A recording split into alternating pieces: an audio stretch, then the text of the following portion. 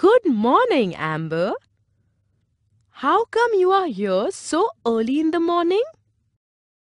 Miss Lucy, I need your help. Sure, Amber. Tell me, how can I help you? Today is Sandy's birthday and I want to give him a gift. But I don't have any money. Can you give me any idea about what I can give him? Why don't you make him a painting, Amber? I don't know how to paint. I have an idea. Do you like this painting? Yes, it's beautiful. I have made it by pasting different plane shapes on the easel. Would you like to make such a painting with plane shapes to gift Sandy? I would love to make such a painting for Sandy. But first, I want to know more about plane shapes. Squares, rectangles, triangle and circles are plane shapes because they are flat. Would you like to know about the properties of these plane shapes before we make your painting? That would be wonderful, Miss Lucy.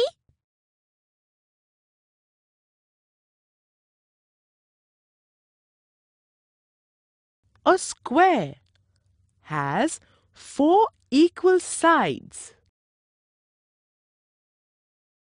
and 4 corners.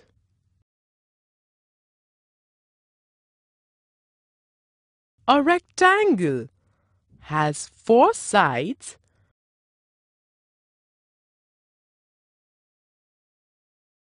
and 4 corners.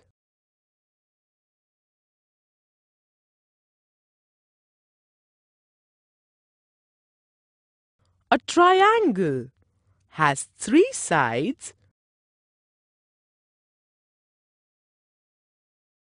and 3 corners.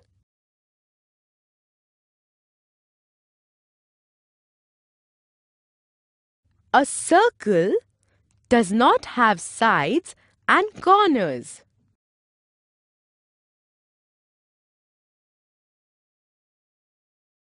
Thanks for telling me about shapes, Miss Lucy. Now please show me how to make a painting with these shapes.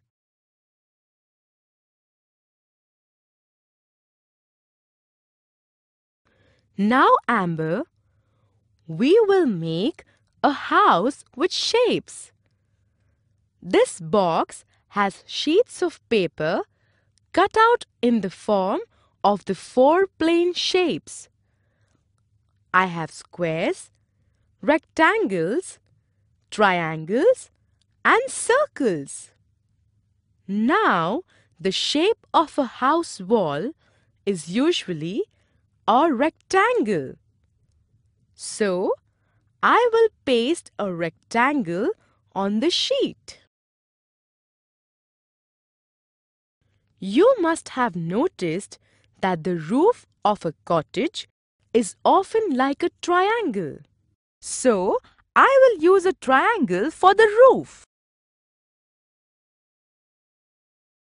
We will use squares for windows, as the windows of some houses are square in shape. We will use a rectangle for the door. And look, your house of shapes is ready. Wow, the house was easy to make. Miss Lucy, the painting looks a little dull. Can I add a picture of the sun to make it bright? Of course. The sun is like a circle. So, I will use a circle for the sun. Now the picture is perfect. I will wrap it up and gift it to Sandy. I hope he will like it. Oh, I'm sure he will. Bye, Miss Lucy. See you at Sandy's birthday party.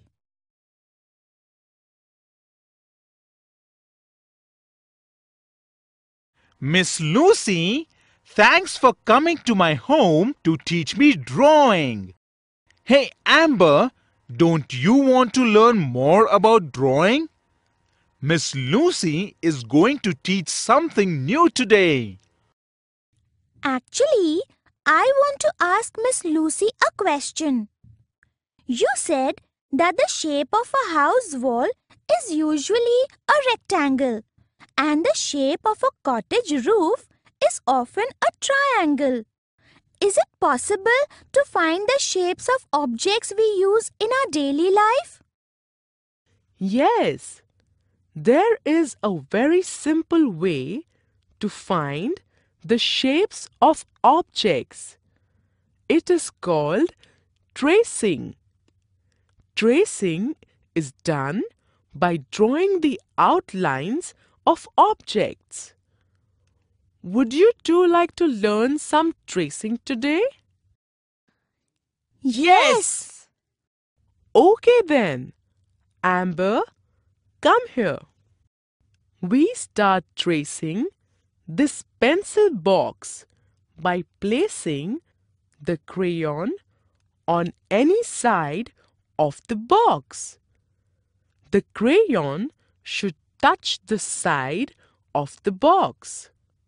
Now, draw the sides of the box by keeping the crayon near the box such that it is touching the box all the time. Remember that you should not lift the crayon till the tracing is complete. Can you recognize this shape? Yes, Miss Lucy. It is a rectangle.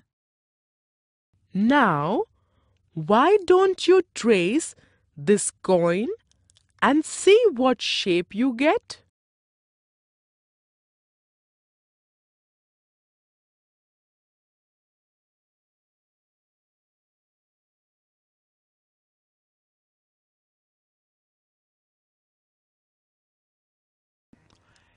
Hey, this is a circle.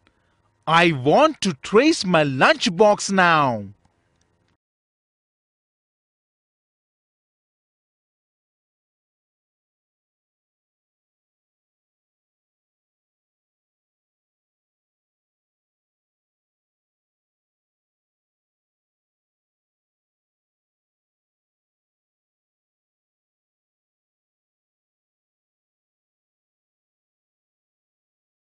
Wow! The tracing of Sandy's lunchbox is a square. I'm so happy to know about tracing, Miss Lucy. It really helps us to find the hidden shapes in objects around us.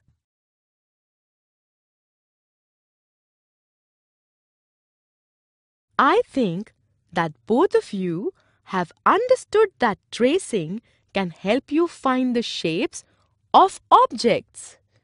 Now, I would like you to answer a question about tracing shapes. Amber and Sandy, look carefully at this box of biscuits. Can you guess which shape you will get if you trace the box? Will it be shape 1 or shape 2? I think shape 1 is the right shape because if I trace the box, I will get a square. No. I think that shape 2 is the correct answer. The tracing of this box should be a rectangle. Actually, both of you are correct. Sometimes tracing the same object can give you more than one shape. I will show you how. If I use the label side of the box to trace, I get a square. But if I use the thinner side of the box to trace, I get a rectangle. Take a look.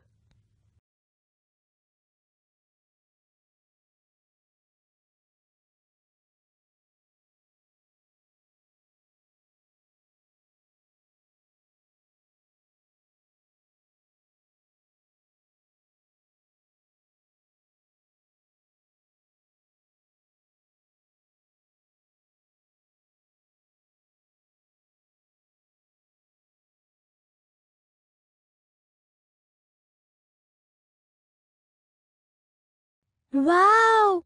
That's just like magic, Miss Lucy. Can you show us some more tracings like this one? I have a better idea. Sandy and you can trace an object to give two different shapes. Here, Amber, try tracing this paperweight to get a shape.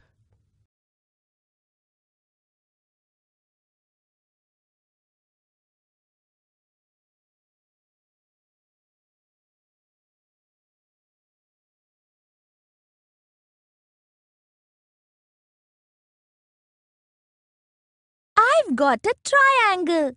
Now it's your turn, Sandy.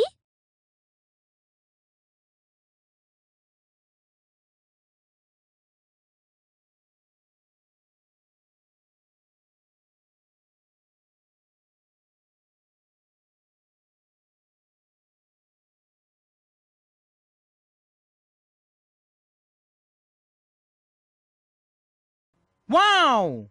I've got a square.